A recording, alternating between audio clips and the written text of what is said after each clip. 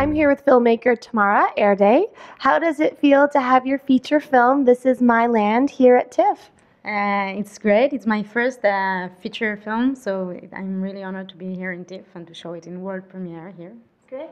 And the film is very relevant right now with what's going on in the news.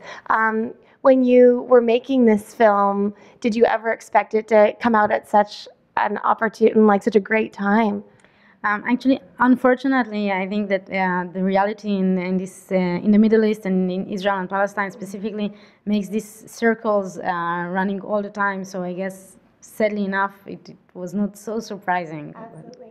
And you focus on the education system in this film, and can you speak a little bit to the importance of education and from learning sort of both histories at a younger age to, try to understand what's going on a little bit better? I mean, for me, education is the only way that we could think or imagine that one day this reality will change and there will be a possibility for dialogue and for peace.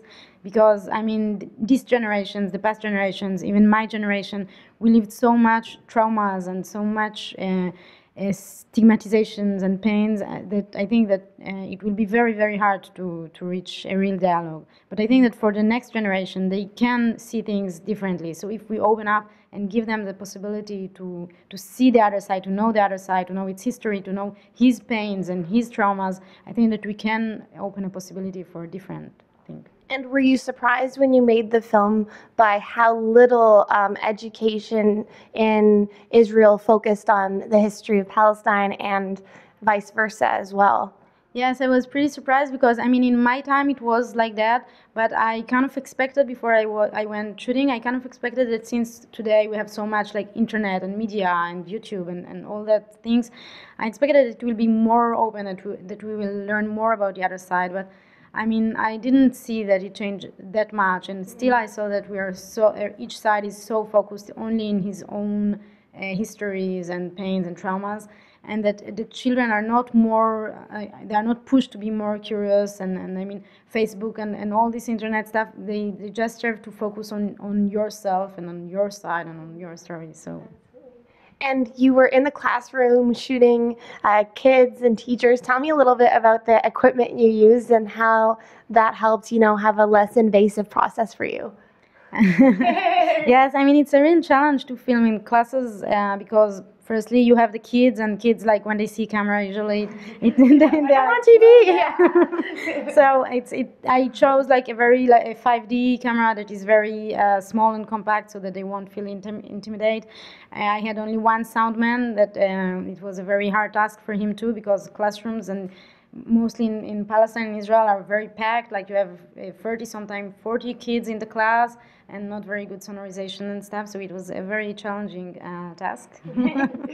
And tell me a little bit about the process of getting interviews and, sort of the censorship within the education system, how that affected your subjects a little bit.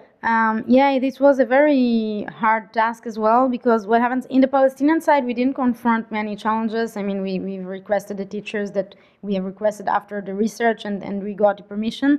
But on the Israeli side, what happened is that we had to give a list of the teachers that after research we decided to film, and of course we chose a list of both left, right, and neutral, etc. And but the Ministry of Education from the Israeli side, they verified each of the teachers and their positions, and unfortunately they decided to censor certain of them, and so they told us from our list, okay, you can only film these ones, but not these ones. So it was a very shame, I think, because we would have liked to have more spectrum of opinions from the Israeli side as well. Absolutely. And many of the teachers that are in your film, I noticed, are very dynamic and wonderful teachers taking their kids outside. And, how did you find such wonderful teachers? I mean, I had a handful that were that good, but it was so interesting to see. Yeah, I mean, what I wanted to show in the film also is that teachers can do it differently than what they are told to, than what the ministry is telling them, than the curriculum, etc. So I was looking for teachers that still, of course, represent the reality and what is going on around them, but try to show us that there is another way if we will let them do that. So. Okay.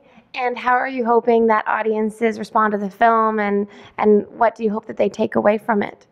I think that the main message of the film is that we should always have doubts and questions what we are told, never to accept things as we get them. And I think this is also the main role of education. It's not just to teach us facts and what we think, but also to open our curiosity to make us more critical citizens. And I think that's important for all over the world. I mean, in Israel and Palestine, it's very present and everything is so explosive. So, of course, it's in higher dose, but I think it's true. Like these questions about education and these problematics of education can be true to anywhere in the world. So. And where's the best place for us to find out more information on you and This Is My Land and your other projects as well online? Yeah, so I have my website. It's www.tamaraerde.com. And so there is a lot of information about my work. I do both fiction and documentaries. And there is also a website of the film, thisismyland.fr. So. Great. Well, thank you so much. Congratulations on a powerful film, and have a great time at TIFF. Thank you. Thank you very much. I'm Katie Uhlmann reporting for KD Chats at Touchwood PR in downtown Toronto.